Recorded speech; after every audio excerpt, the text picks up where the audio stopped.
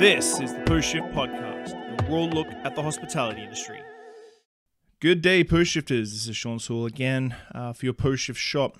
This week I wanted to chat to you very quickly. It's a little bit of a Tuesday shot for your ear holes about work-life balance.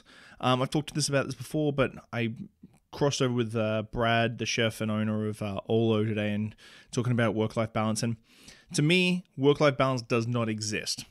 Work-life balance exists in society norms more so than in general, but I think too many people look at other people and go, well, I want that sort of lifestyle, or I want that work-life balance, or I want this or that, or everything else. The grass is always green on the other side. But at the end of the day, you can't have what other people have. And really it comes down to what you want.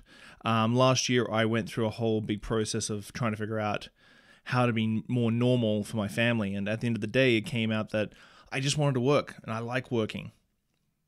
And I think too many people look at what other people have, especially in the hospitality industry, which is always the hard one because people get to travel and do junkets and that sort of thing. And it's like a bit of FOMO is what the kids call it, fear of missing out.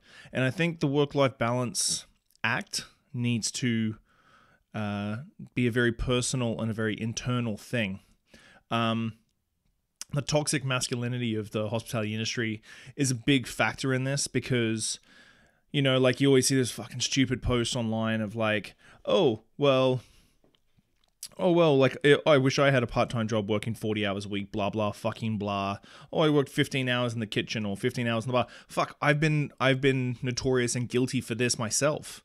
And I've been guilty of coveting someone else's lifestyle or work-life balance, thinking that that's what I should have.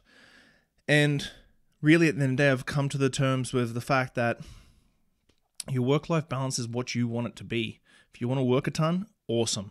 If you want to work 40 hours a week, take home a good paycheck, and have your fucking weekends off for frisbee golf, fuck, do it. But you can't judge other people for how they work or what they do as much as you can't expect people to judge what you do. I'm a busy guy. I like being busy. Solomon, when he hired me at Pagliacci, said, I thought you'd finally figured out that you could have a work-life balance here. And I'm like, I went back to school and I fucking started this shit. And at the end of the day, that's the sort of way that I look at it now, is that I'm happy. And I think the real root of it all is, if you like working 15 hours a day, don't judge other people because they don't want to work 15 hours a day. Be happy with working 15 hours a day. If you're working 15 hours a day and you're not happy, then you're in control of your own life. You hold the remote control, so you can change the channel whenever you like.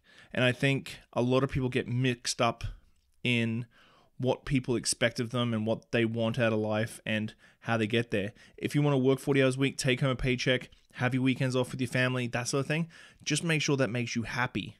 If you want to work 75 hours a week and go back to school and be an idiot and maximize your time with your family and look for quality over quantity, then that's what you do. But you need to accept it as yourself. And in this industry, it's really hard because too many people and too many owners and this sort of like roll down of the older generation of the industry, rolling down to the younger generation of the industry, putting this sort of mental stress and that sort of thing on the youngsters of like 12-hour days and that sort of thing.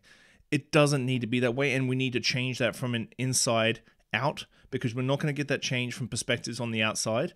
We need to change that from the inside out.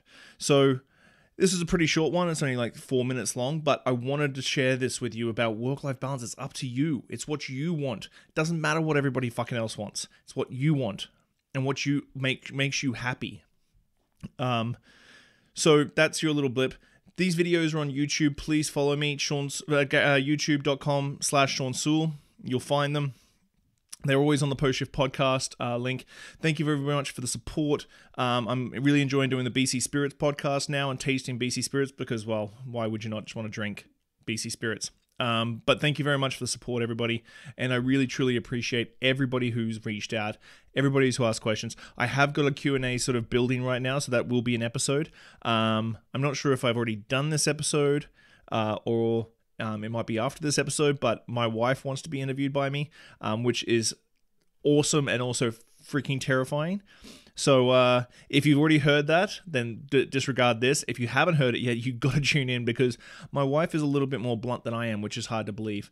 But thank you very much for listening. This is the Post Shift Podcast, Post Shift Shot, and I'm your host, Shawn Soole.